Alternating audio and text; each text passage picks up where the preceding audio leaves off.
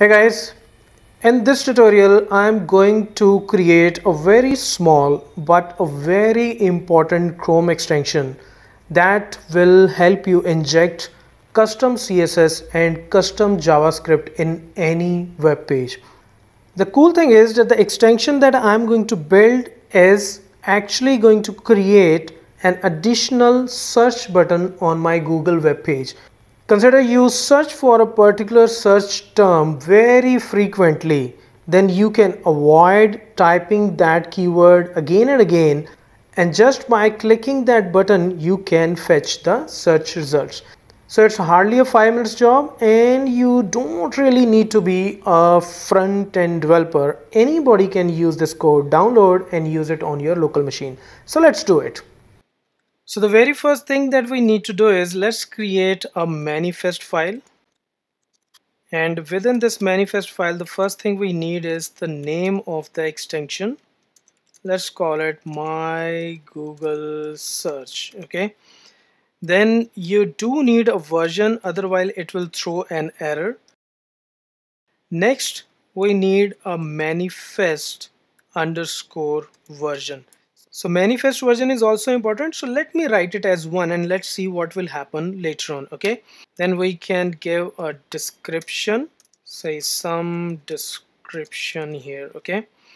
Now the most important thing, we need to inject scripts. So this is the section content scripts where we should inject our scripts.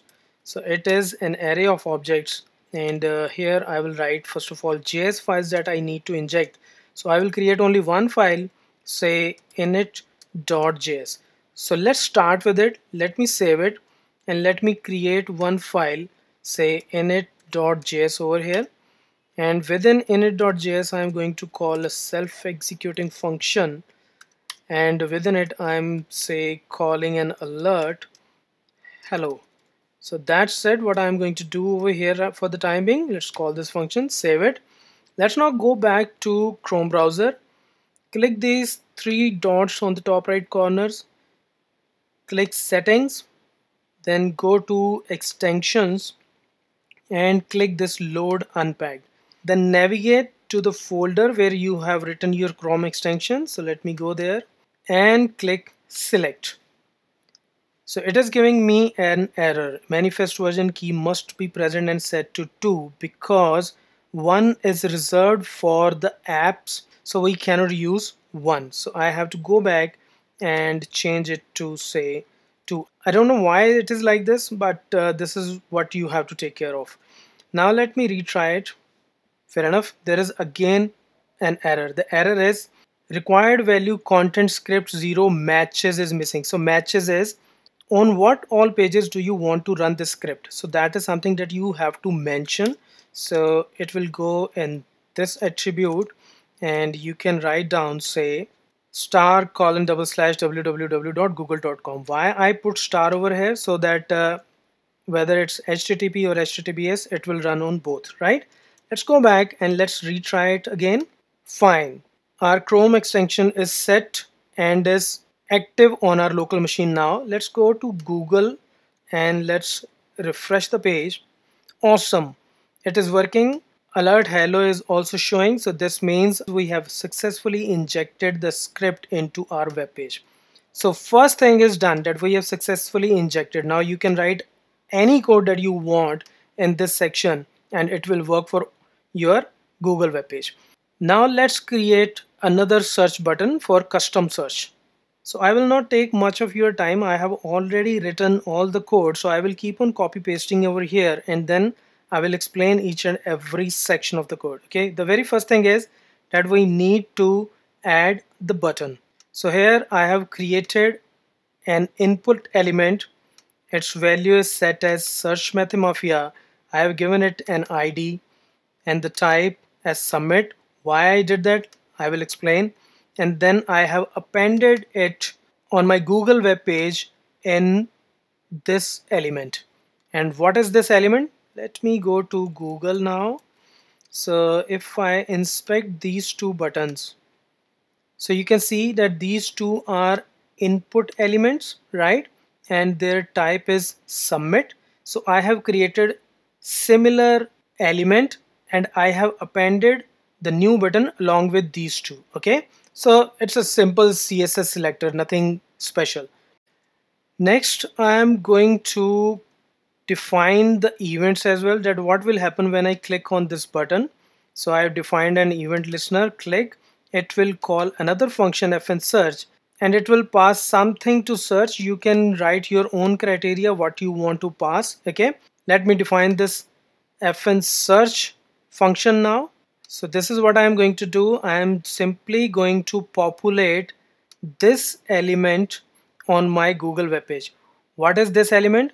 Fn search function will actually populate my search bar, Google search bar. Okay, let's go back and let's now call a couple of functions. Say fn add buttons, let's define it, and then say fn define events. Okay, let's save it.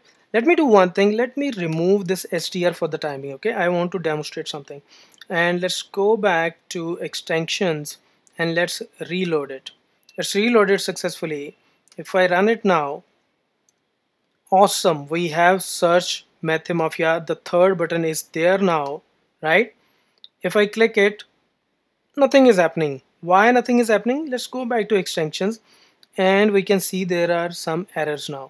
Click this button and you will be able to see that there was some issue. We are trying to use str in this statement, but str is not defined. So it will throw errors as well, and all those errors you can debug using the error section of your Chrome extension. So I have to go back and let me pass str over here. Remove, let's clear all the errors. Go back and reload it. And let's refresh Google. Let's click it. Awesome, it's working absolutely fine. The last thing we want to do now is let's give it a different color. Go to manifest file, and the way we injected our JS files, the same way we will inject CSS files. Let's write styles.css and that's it, and we will create a file styles.css.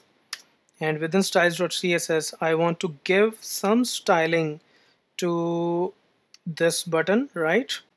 So let's write hash command v, and then I will give some style. Say background, I want to give it a different color, say, and let's give it white color as well. Okay, save it, reload the extension, reload Google page, and there you are. Now you have applied the custom styles to your button as well. So you can manipulate any web page according to your own preferences by injecting your own CSS and your own JavaScript files. So that's it from this video. If you really liked the video, then share it with your colleagues and subscribe this channel. Bye.